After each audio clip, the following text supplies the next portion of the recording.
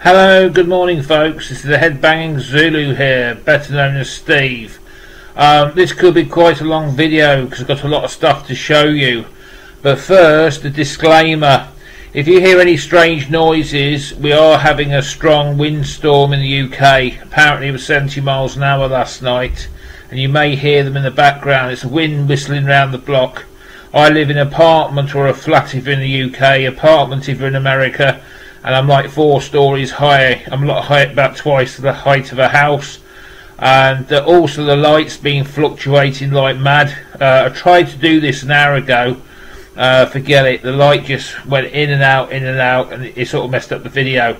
But what I've decided to do is carry on and persevere and see what happens. This should be alright for half an hour or so, because this is how long it'll probably take me to show you this lot. There's quite a lot of stuff to show. I'm off away tomorrow, and I don't know if I'll be back before Christmas or after Christmas. I might be back at the end of the week, or I might be back after Christmas. Who knows? It's a surprise. But so without further ado, I better do what I'm here for, is to show some music. And Metal Mickey, God bless him, we've been doing some business, and got a few CDs off him. I've got a lot of CDs off him actually, and also got a few CDs I bought myself. Me and eBay and Music Magpie have been really good friends. It's getting too much. I'm getting an addict. I'm always on the computer late at night looking to see what there is, and there's so much bargains, like 2 or 3 quid CDs on there, and I'm just clicking buy it. You know, I've got to stop doing it, but I've had some really good stuff, and also I've got a few other bits as well I want to show. So let's, without further ado, I have a feeling I've got these, but I have a feeling I might not. But anything with Deep Purple, if you've been following this channel, is going in my collection. These are the anniversary boxes. I think the 30th anniversary or 20th, well, it'll be 30th anniversary, I can't see it, but I may or may not have these. One's for Machine Head, and one's for Fireball, and that's it there. That's Deep Purple Mark II. But I may have these, I may not have, but I definitely bought these. You can't have enough Deep Purple in my collection, eh, Greg? That's my motto. You know, just phenomenal band. Even if I have got them, I always need spares. But yeah, this is one of my top 5 favourite bands. But just amazing stuff. You got the normal record, you get a load of, it's all remastered, some of it as well, and you get probably some bonus tracks. And you get some, I'm not going to pull them out, but booklets and stuff in there, usually written in sort of writing I can't read anymore, but the thought that it's a thought that counts. They put some writing in there. But yeah, great. The next one is a Canadian band by the name of Anvil. Got that one as well off Mick. Don't know much about this band. I've got a couple of their records. I shall give it a spin. It's got Forged on Fire. I think this was their seminal album. I'm pretty sure it was. This is their best album. Scott, correct me if I'm wrong, and Greg, correct me if I'm wrong, but I'm pretty sure this was a seminal album. I don't know which one it was. This was the biggie, but I can't wait to give that a spin. I should be doing it in about, well, as soon as this video is sorted. Another Babylon AD. I've had a vinyl off Mick as well. This is a CD. I don't know really much about that band. A lot of blind buys today. Another thing, if you know my channel, I don't like to buy stuff I've got or stuff I know. To me it gets really boring. It's like, how many Iron Maiden CDs do you need in life? I'm one of these collectors. I love to collect music. I don't know. If I see a CD I've never heard of, it's mine. And so, you know, sometimes you get some really good stuff. It doesn't bother me, they're no good, you just trade them on. But that's how I like to collect. This is Jack Russell, I presume off a Great White, Jack Russell. And he's got a really good voice, amazing. And it's sort of accentuating his blue eyes. I don't know why I've done that, but I suppose there's a reason. Now this record, I've seen it on the VC, and I was looking out for it. I couldn't believe when Metal Mickey was selling that. Everybody's spoken highly of it. I've basically never heard of it. Looks a bit like, judging by some of these titles like Valhalla, it looks like Viking music, or what they call now folk metal, I think it's called. Oh, I'm so confused. But I can't wait to give that a spin. And yeah, and the two rare ones which shocked me. Phantom Blue, I believe they were an all-girl heavy metal band from Los Angeles. Have been listening to this record. It's absolutely phenomenal. Been listening to it on YouTube. I haven't actually used my stereo a lot this week. I've been doing all my listening via the tube. But this is one of the bands I've been listening to. The one's coming up in a minute. But this is a band called Phantom Blue. This lady in here has got a phenomenally good voice. And it's good sort of like female metal. And it's strange, I'm not being sexist. But when I was younger, I would never ever ever have entertained female metal. I remember it in the early 80s, and it took a while for it to be taken seriously, if you know what I mean. I think it's great now in the world we live in, where we're all sort of more equal. But when I grew up in the 70s and 80s, there was a lot of injustice. I'm not going to dwell on it, but it's fair to say the female metal took a bit of time. But this is a really good example of it. And if you haven't checked out female metal, check it out. Like Doro, this sort of stuff, Girls' School, Runaways, give it a go. You won't be disappointed. The last but not least, this is from Mark G with a C, or C with a G, you know what I mean, part of the world. That's Metal Mickey's stuff. And I'm just looking around, I don't want to leave, no, it's all here now. This is the stuff I bought as well. A lot of blind buys amongst this lot, and I've been listening to this lot. Yeah, but let's carry on. I think the light's going again. I'm just looking outside, it looks a bit funny. This is a prog power metal, or whatever genre you want to call it. I believe they're from London. I've heard the music, and it's very symphonic. It sounds promising, but I bought it for the cover.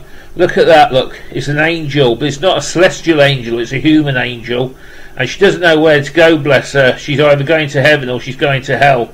I wish to God I could blow this up and put it on, I'll frame that, I tell you.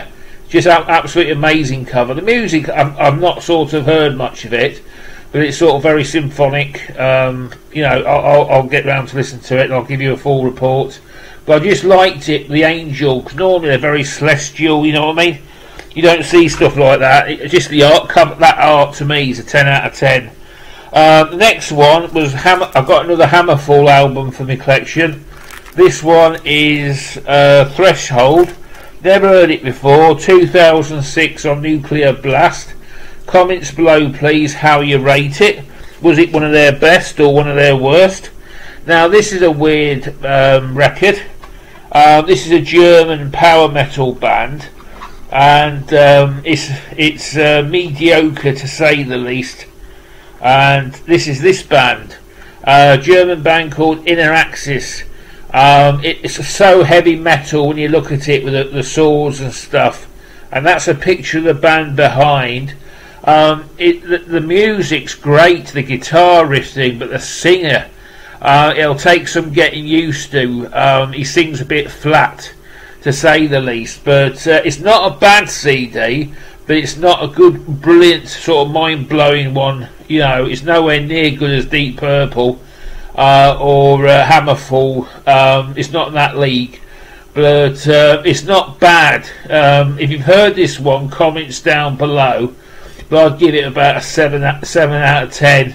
But it's so heavy metal when you look at it. It was very, very cheap. I think it's on the Fastball label. I'm sorry, but I can't tell you the date because I can't. I think it's is it 2000? I can't even see it. I'm not even going to guess it. But this is the EXCENTRIX. I just took it as a blind buy. I was listening to it online, and it's reasonable. I wouldn't say it's mind-blowingly good. Don't pay more than sort of like £3 or £4 for it. That's my advice. You know, someone might tell me, oh, it's one of the best albums I've ever heard, but it's certainly not worth more than a fiver in anybody's money. This is another record I bought blind because I like the cover, but I've got a feeling I might regret this. This was only a couple of quid off Music Magpie. and this, I think it's too new metal for my taste. High on Fire, Snakes for the Divine. If you know this band, please tell me in the comments. Some of the tracks were really good. Some of them are not the style of metal I like. But I think it's about, I can't even see the date on this one's. I know it's not that old, but it's probably because a couple of quid because nobody liked it, and Steve had thought he'd buy it and give it a try. But if anybody's heard of it, comments down below. But yeah, it might not be any good. It'll be up for trade anyway. But I've got a feeling it will be trading material. But the next one is some quality music now. I'll do this one next. This was a £2 CD on Rock's Fox. Look out for these. You get legendary live recordings of loads and loads of bands, and they're only £2. I think the Alice Cooper, the DVD I showed the other week, was one of these. But this is an American band out of New York, I think. They were formed in 1969, and it's a band called Mountain. Now, Scott's mentioned this on his channel and a few others. I just bought this to test it out, test the waters with it, if you see what I mean. It's got a lot of covers versions like Roll Over Beethoven and stuff like that. But I've got a feeling I'm going to like them. But it is hard rock, I would call it. It's sort of like the first wave of heavy metal. But I'd probably describe it as hard rock. If you want to call it heavy metal, please do. But yeah, I think they're still going as well, but I may be wrong. But yeah, this is an American band called Mountain. I'm going to give that a good try out. Just got to be careful here. I'm sort of building a tower underneath here. And you know what happens to towers. This is a brand new CD. This is Tigers of the Pantang. This is the new CD. It's Ritual. And if you buy their CDs off the website, I always support bands, as you know. I'll buy a t-shirt and I'll buy CDs. But buy them directly from their website. They will sign them for you. And Pantang, you can't fault them. It's a great band. I'll show you this one. But the last two I've had are actually signed. Let's see, there it is, look. It's not fake either. There you go, look. Got signatures as well. But that's something to remember in the future. I think if you Google Tigers of Pantang, you're not paying more for them or anything like that. You're paying a good price. The only difference, you know, as a collector, I'd rather have mine signed than unsigned. But careful with signings, because a lot of them are fake. That's another video. But this one's genuine, because I say that's what they said, and it was off their website. But a lot of this stuff you see in record fairs, unless they do it in front of my eyes, I don't take it as signed. I think it's well, I know it's fake. Lot of counterfeit stuff out there. The last but not least, this was Greg the Egg put me onto this band. I've been listening to this band all week. I was incredibly lucky to pick this up. This is the Res Band. This is out of Chicago. They were a Christian rock band. I think they've been going since the 70s. Some killer rock on here, like Military Man. YouTube that and you'll hear what I'm saying. But this CD cost me 15. I forked out 15 for this, and I got a bargain, because normally these go for 150 quid anywhere. So you won't find them cheap, put it that way. And I was absolutely shocked, because one went for like 150. I don't know what it is at the moment, but if you buy them from America, they're so expensive. But this one I think came from Germany. God bless the Germans, that's what I say. I love Germans. Jürgen, check out his channel as well. Lovely fella. But when you buy your CDs, always check out the German lads first, because anything that's really collectible, they have it at a great price, and they ain't going to charge you an arm and a leg for postage and packaging. It's like £1.50 or something. I don't know where he comes from in Germany, but I have this regularised shop off. I've never ever had a bad CD off him yet. They come dead quick. They even come faster than our postage. It's come all the way from Germany. And just amazing product. And the music's amazing as well. So yeah, this is Res Band. It's got a lot of great stuff on there, Greg. Thanks very much for the introduction. I've also noticed he's got some South Africa. It's obviously they did a lot of music around South African apartheid, could cover all that stuff. There's a lot of South African stuff in here, I've noticed. But that's the inside cover. If you haven't, it's like Christian rock or whatever you want to call it. But check it out, Military Man, Res Band, absolutely awesome track, and absolutely fantastic, amazing. But there you go. I think they've had a lot of different female singers, but yeah, some fantastic stuff off here. Can't wait to give that. Well, I have been giving it a spin, but not the CD, if you know what I mean. I've been spinning it off YouTube. Right, that's the last of the CDs. Now Metal Mickey put me onto something else, and Greg will love this. This is the Rainbow book, cost a tenner this did. Basically it's a book, it's got about 120, approximately give or take, 120 pages. You got 4 DVDs, and you got rare and previously unreleased interviews with Richie Blackmore and Ronnie James Dio. Also Don Airy, Bob Daisley, Bobby Rondell or Dinelli, Graham Bonnet, Jolyn Turner and Doogie White. And yeah, you got DVD 1 from 75 to 78, 78 to 81 and 81 to 97. And you get this book as well. I'm not going to break the seal on this because I'm going away tomorrow. I'm going to look for somewhere nice to put it, and I'll do an unseal and reveal on this. I'll wait till I get another plastic box. It'll keep it clean. And yeah, but I'm not going to pop it today. But that's another picture of the great man.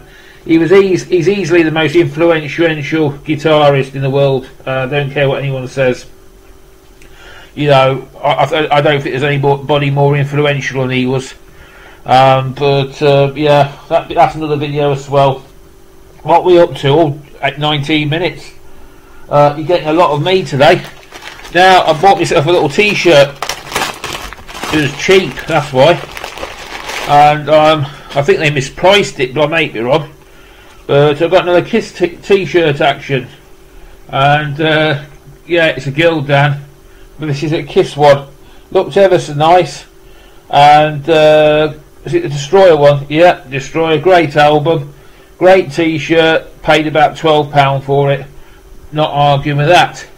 And last but not least, I was a bit emotional with this. I had something through the post from Greg, and it's absolutely amazing. And it's a jacket, and it's my favourite band on the planet, the Rolling Stones. It's a beautiful jacket. It's got a lovely badge on the back, and it's got it all down the arms in beautiful it's vinyl. Absolutely amazing. And it's got the official badge at the front, and I have worn it actually, and it's just absolutely out of this world. I'm really made up, Greg, thanks a lot. To me, they're the greatest rock and roll band on the planet, full stop. Don't set me off, Greg, on are they better than Deep Purple. We'll have to have a deep conversation on that one. That's another conversation. But man, I've done 20 minutes today. I can't believe that. And the lighting stayed consistent. But that's all the stuff updated. That's what I've got. But I say, my New Year's resolution is to stay off my keyboard. You can't see that happening. But I've got a few CDs coming over Christmas as well, but I'll tell you about them after Christmas. But I like to wish everybody, I shall probably do something before Christmas. I'm going to a place where I've never been before. It's not far from Bristol. Normally when I used to go down to Reading, obviously being born from there, I know the place like the back of my hand. I know where all the good record stores are. I know where all the charity shops to go, so I've been, bringing the videos.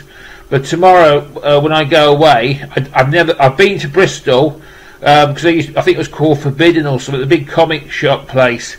And then we used to adjourn to a public house for a couple. then we used to come back to Telford, because a friend of mine, who I've lost contact with him, he was a massive book collector, comic books. So I don't know Bristol whatsoever. I know there's a good record store in Bristol itself. I know it could be still open. It's been open for 30 or 40 years, and I've forgotten what I think it's Plastic Wax. I can't remember what it's called. But hopefully I could do some digging. But as I say, I'm going to have to check out the lie in the land. Maybe I could get lucky in a charity shop or something. But I just don't know the area. I just don't know what's there. The show was this one. Scott Waters held this one up. This is a band called the Fireball Ministries. This one record was on the Nuclear Blast. They did another one as well, and I forgot what it's called, but it was a French sounding name. This record is a 10 out of 10. It's brilliant. It's like the singer sounds like Ozzy Osbourne, but the production and the girls can seriously play those guitars. It's just mind-blowingly good. I've got 2 copies of this because the one I bought was a promo and I didn't realise, and it comes in a cardboard cover, and it's hard to store. So basically I put it into a little thing and put it in my box up there. It's up there somewhere. So I bought this copy to play. It was only £5, but yeah, check this band out. If you like Black Sabbath, you'll love this. But the musicianship's just out of this world.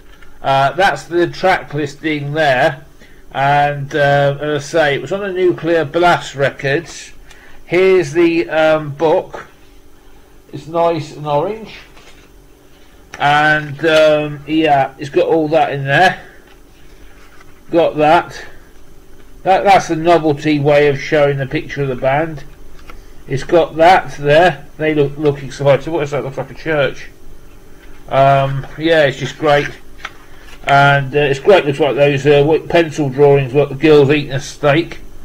But yeah, pencil art. But yeah, definitely worth checking this one out. But yeah, it's the Fireball Ministry, and the music's called The Second Great Awakening. Anyway, anyway, folks, happy Christmas. It's only, what, 3 weeks? I thought I'd depress you. It's 2 weeks. Next Tuesday is Christmas Day. And, you know, I just wish you all the best. Love each other, and be kind to each other. And I hope you enjoyed this large instalment of the Headbanging Zulu. Bye-bye.